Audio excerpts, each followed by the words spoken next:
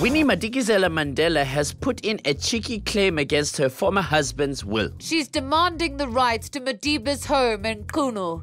Unbelievable. Ah, there she is, the mother of the nation.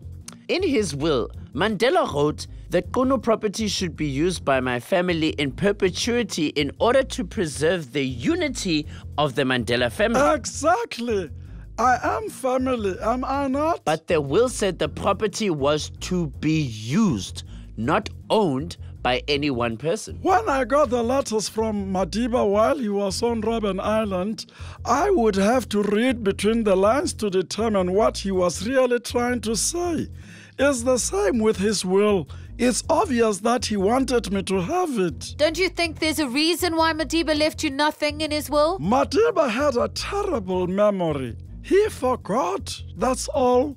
The point is that, according to Abatembu custom, the Qunu house is mine because we got it while we were still married. Ask King Dalikebo. He will confirm this. The Stoner King, who's about to lose his title, you might need a better reference than that. Okay. God said I could have it. Is that good enough? She said God, Deborah. That's a pretty solid reference. Yeah, can't beat that.